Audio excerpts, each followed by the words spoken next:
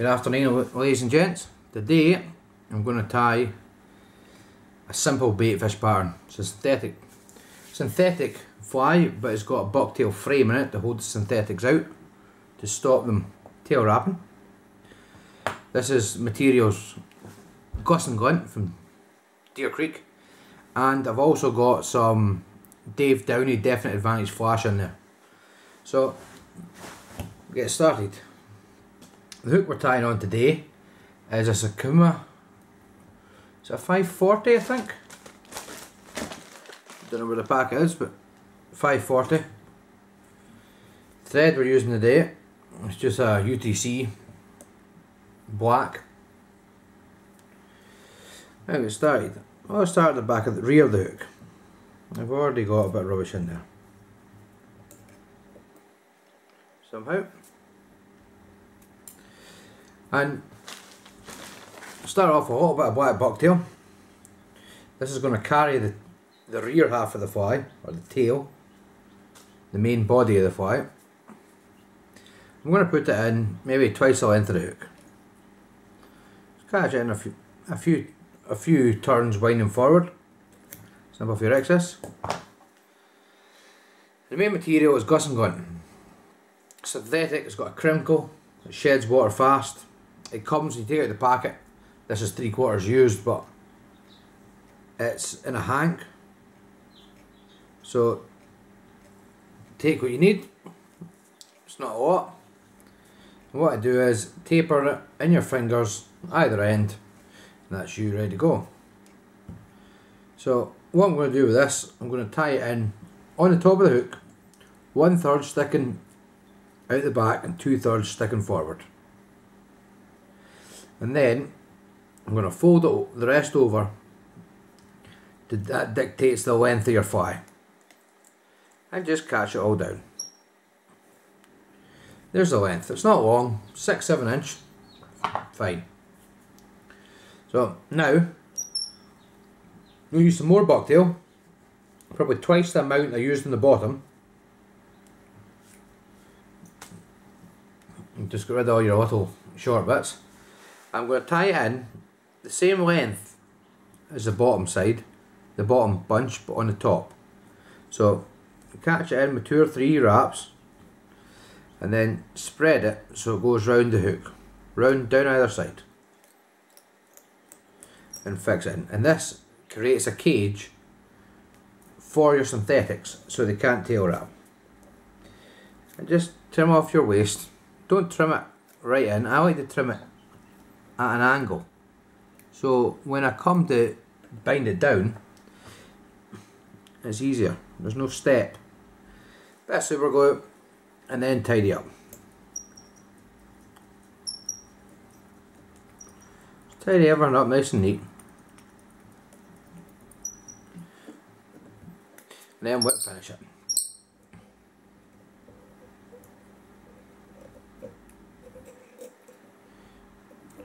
Right, now start your thread at your eye hook and come back probably 1.5 width and get some varnish on. This is just Rimmel 60 seconds. There's either Asda or Superdrug or something I bought it from. Nothing too fancy. Rimmel London. So this front of the hook we're going to reverse tie. So a bit more bucktail.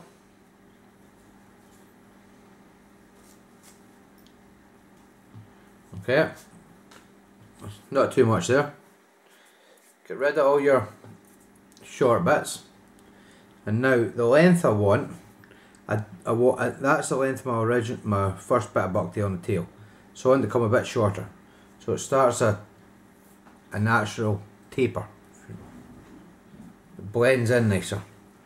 Trim it to length, sit it on top of your hook,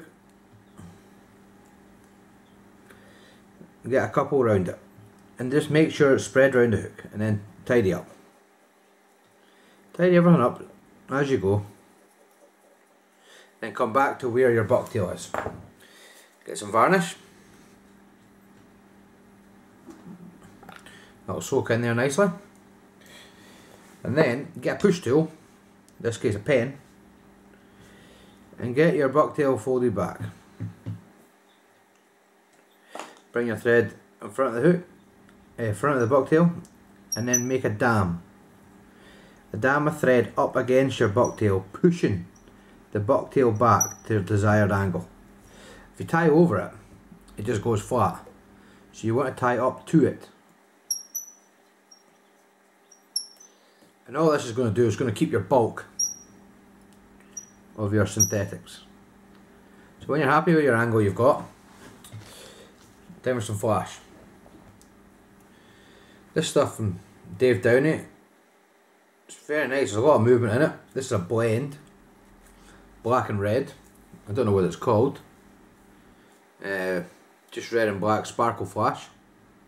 So there's maybe 30 fibres there, and then taper the ends in your fingers, both ends, and we're going to tie this in 70-30. So 70 right on top of the hook, just catch it in a few wraps, and then spread it round the hook with your fingers, always wrapping backwards. And then this bit here, just take it, split it in half, and just fold it underneath.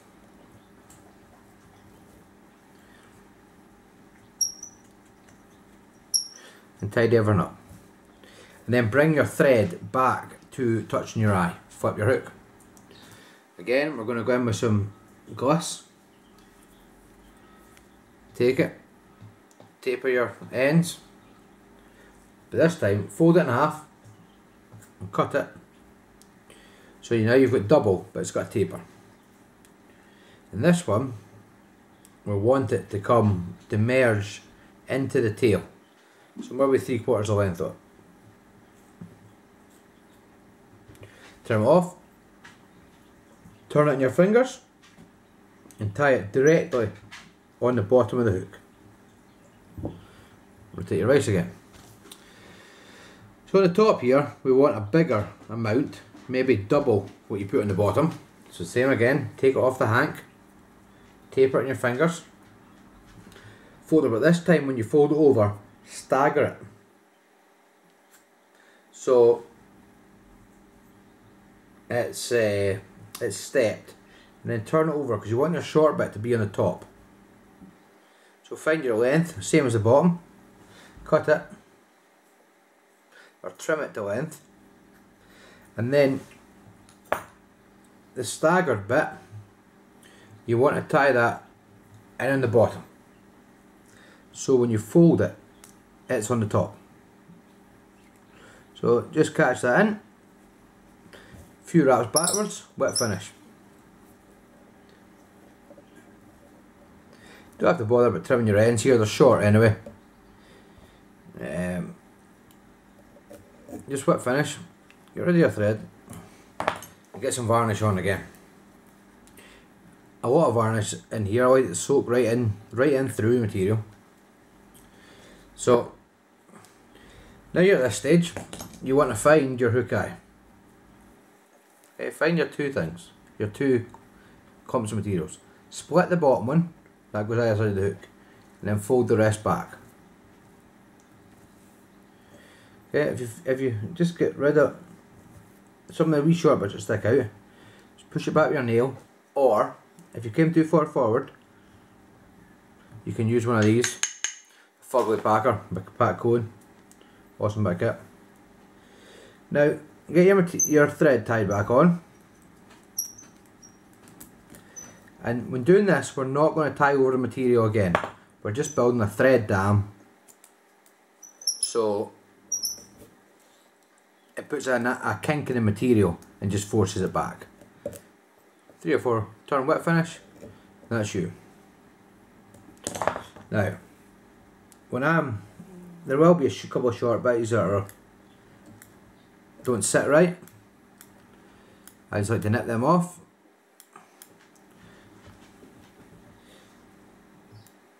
Depends how fussy you're wanting to be. I'm quite fussy. So there you go, there's your fly.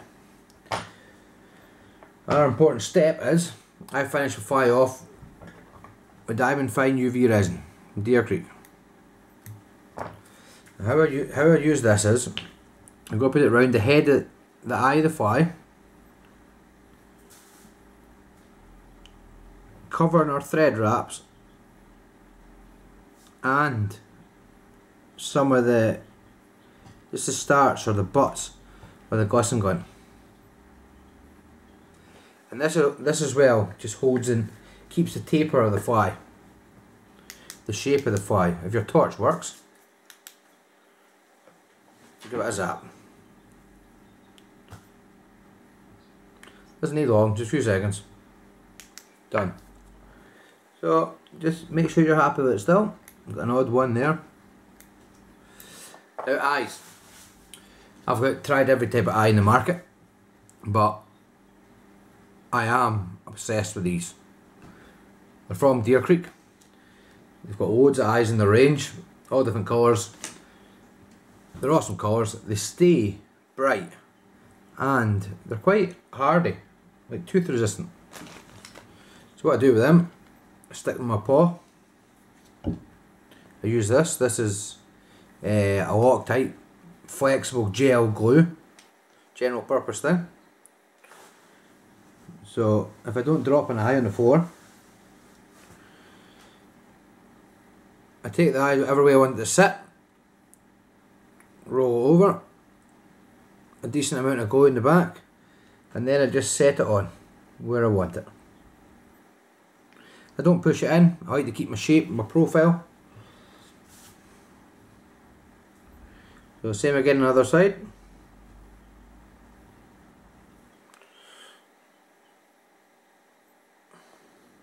It's really messy once you get the hang of it.